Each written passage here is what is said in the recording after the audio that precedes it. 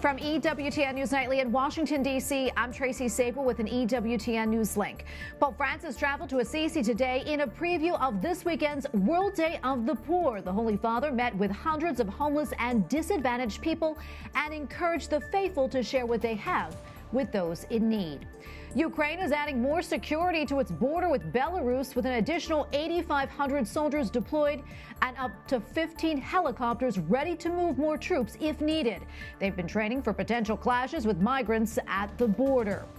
Republicans on Capitol Hill say Democrats are using the infrastructure bill to grant amnesty to illegal immigrants. They say Democrats are using the measure to end the cap on how many migrants can work for big tech companies such as Google and Facebook.